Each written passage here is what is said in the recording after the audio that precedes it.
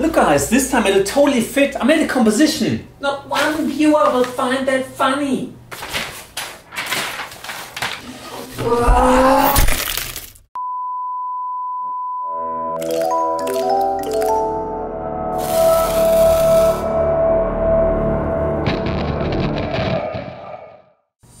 Hey everyone!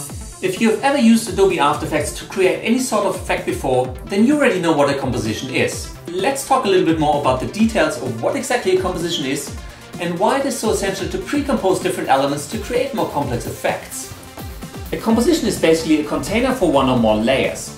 Whenever you create a clip in Adobe After Effects, you have to create a composition first, because layers cannot exist outside of a composition.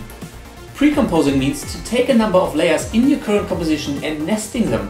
This creates a new composition and places all of your individual elements inside of it. An obvious reason to use compositions is just to keep things neat and manageable. Another reason is that once you pre-compose a number of layers, you can treat them like a single element and move them around or apply effects to the entire group. But the biggest reason, in my opinion, is that compositions give you a way of creating reusable elements. You create a single composition, use as many duplicates as you want to, and by changing the contents of the original composition, all of those copies will reflect the change. But why are we still standing here? Let's have a look at how all of this applies to After Effects. Before we get started, I will assume that you already watched my After Effects Basics beginner tutorial. If you haven't yet, please click on this link here, which will take you straight to it. For this tutorial, I have two pieces of footage here. The first one is a clip that I used for my explosion tutorial, and the other one is a free stock footage explosion that you can download from Detonation Films. I put a link to the stock footage explosion in the description of this video. As you know, in order to create any visual effect in After Effects, we first need to create a composition that we can drop our footage into. There's more than one way to create a new composition. You can go to the menu and select Composition, New Composition. You can also right-click into the project window and select the New Composition option from the context menu. If you're not a fan of menus, you can also click on the little Create a New Composition icon just below the project window. No matter which option you choose, you will see the Composition Settings dialog box pop up where you can configure your new composition. I'm going to name this composition Creating Compositions. Make sure you set up your resolution as required and that you set up the correct pixel aspect ratio to match the footage you want to work with. I'm going to leave this on square pixels, which suits the footage shot with my DSLR. You can also change the frame rate either by typing it in or by selecting one of the most common options from the drop-down menu. I film my footage at 23.976 frames per second, so I will leave it at that.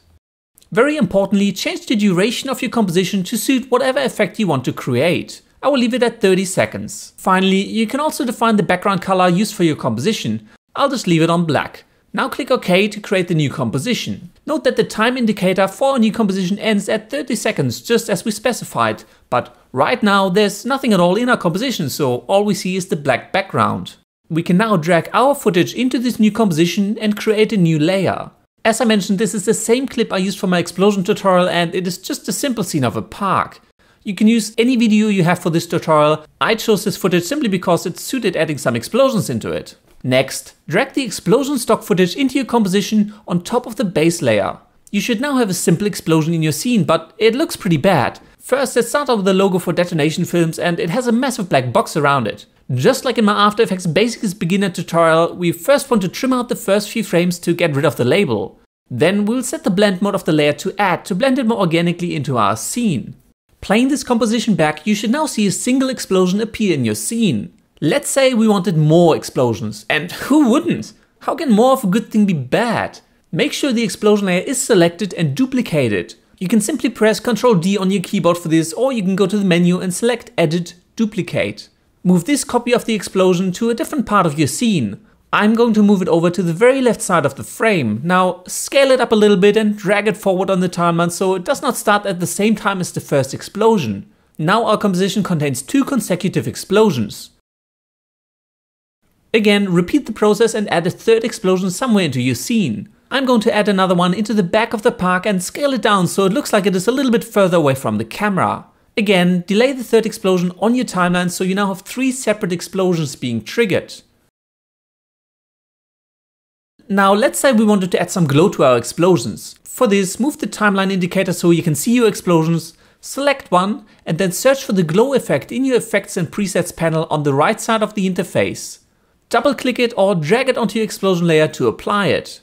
In the Effects Properties window, increase the glow radius, lower the glow threshold, and jack up the glow intensity until you can clearly see the glow. If we now scrub through the footage, you will notice that our explosion now has a nice intense glow to it, but the other two explosions don't. We need to apply the same glow effect to the other two explosion layers as well.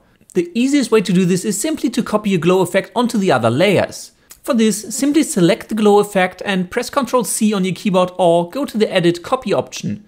Select another layer and simply paste the effect into it. For this again, you can use Ctrl V on your keyboard or just go to Edit and Paste. Now repeat the process for the third explosion and paste the same glow effect onto it. Now all of your explosion layers in the composition have the same glow effect applied to it. But this is a really bad way of solving this problem.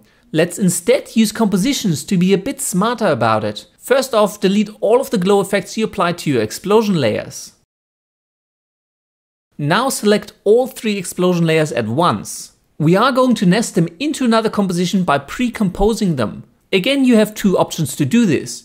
You can either right-click and select Pre-compose from the context menu, or go to the main menu and select Layer, Pre-compose. I'm going to call this new composition Explosion Group Comp. Note that this dialog box gives us two separate options. Option 1 is to leave all attributes in our parent composition. This will leave any effects and transformations we applied to the layer we are pre-composing in the current composition and only nest the layers themselves. This option is not available if you are pre-composing more than a single layer. The other option is to move all attributes into the new composition. This will move all selected layers, any effects and transformations on them into the new composition. Since we have 3 layers selected, which is more than one, this is the only option available to us. But that's cool, just click OK. Note that our 3 explosion layers got replaced by a single layer called Explosion Group Comp. This is our newly created composition and it contains our 3 explosion layers. If you go to the project window, you will also see our new composition in there. You can open up the composition by double-clicking onto it, either in the project window or in the timeline. You will find the 3 explosion layers we pre-composed inside of it. Note that they are still at the same positions at the same timing with the correct transformation that we've originally set them up with. If we now return to our parent composition, which we called Creating Compositions, and scrub through the effect, we will see our 3 explosions appear. Do note that they have regained their ugly black boxes. This happened because the new composition we created is set to normal blend mode. We can fix this easily by setting the blend mode back to add. Now, this might look exactly like it did with our 3 separate explosion layers, but this setup allows us to assign the glow effect to the Explosion Group Comp layer, and it will apply to all of the explosions. Again, increase the glow radius and the intensity so that you can see this effect clearly. We have used compositions to group together our explosions so we can treat them like a single layer. Besides pre-composing to nest compositions, you can also drag one composition into another, assuming that you're not creating a cyclic reference. To show you what I mean, go back to the project window and drag another copy of the Explosion Group Comp into your current composition. This will add another 3 explosions into your scene. Again, set the blend mode to add for this new layer to get rid of the black boxes. Another thing I'm going to do, I'm actually going to flip this layer horizontally so the explosions don't line up exactly. I'm also going to offset this second explosion group by a little bit so we end up with 6 explosions all happening at different times. Scrub through your footage and you should see a barrage of explosions appear. Note that if we disable the visibility of a single explosion group comp layer, we hide all of the elements inside of it. So by hiding this single layer, we are hiding all 3 explosions that sit inside of it. Did you notice that only the explosions from our first explosion group comp have the glow effect applied to it? Again, if we wanted the glow to be applied to all 6 explosions, we will have to copy it across from the first layer onto the second one. Now all 6 explosions have a nice glow to them. Again, not a smart move. Let's instead pre-compose all of our explosions together. First, select the glow effect and hit delete on your keyboard to delete it. Also select the first explosion layer and remove the glow effect from that one as well. Note that we can pre-compose any type of layer, whether it is a footage layer, text, solids, shapes, or even other compositions. To prove my point, select both Explosion Group Comp layers and go to Layer, Pre-compose. I'm going to call this new composition 6 explosions and hit OK. And yet again, set the blend mode back to add on the new composition. This layer now contains 2 explosion group comp layers, which in turn contain 3 explosion layers each. I'm just getting really bored of the glow effect. Let's instead add a tint effect to our 6 explosions layer. Change the map white to property to a funky color like blue. And voila, all 6 explosions in your scene are now strange blue puffs or something. Not particularly pretty, but I just wanted to show you that you are free to pre-compose any elements that you want so that you can manage them in groups. But since this is not really what we want and it looks stupid, I am going to undo the last few steps by hitting Ctrl Z on my keyboard a couple of times.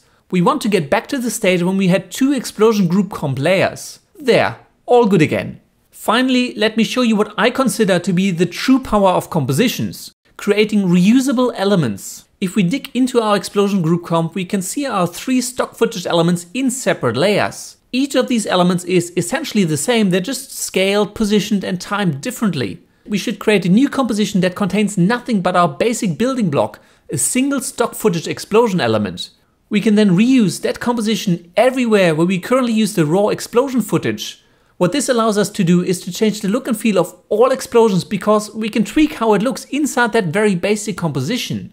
If that sounds confusing, don't worry, it really isn't. Let me show you what I mean. Go back to your project window and select the explosion stock footage element. Now drag this element onto the Create a New Composition button at the very bottom of your project window. This will entirely skip the Configure Settings dialog box and create a new composition with the same dimension, frame rate and duration as the footage that we dropped onto the icon. Let's clean this composition up a little bit and trim out the first few frames of the stock footage element to remove the logo. Now return to the explosion group comp. What we want to do is replace all layers that use the raw stock footage explosion with our newly created composition. There's an easy way to replace a layer. First, make sure the layer is selected, so simply select one of the explosion layers. Then select the layer you want to use as a replacement, in this case our Fireball against Black 01 composition in your project window. Now, and this is important, holding down the Alt key on your keyboard, drag this composition onto the layer you want to replace. Voila!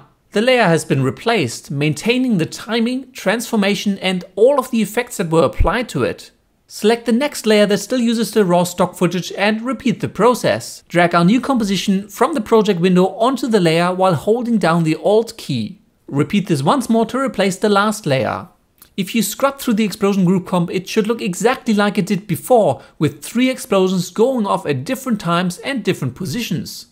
Okay, so now for why this is so much better of a setup than what we had initially. Double click on one of the Fireball against Black 01 compositions to open it up. Go to a time where you can clearly see the explosion and go over to your Effects and Presets panel. Search for the CC Vector Blur effect and apply it to the stock footage layer.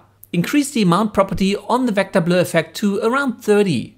This will distort your explosion in a very sinewy way and make it look almost like an alien energy ball explosion.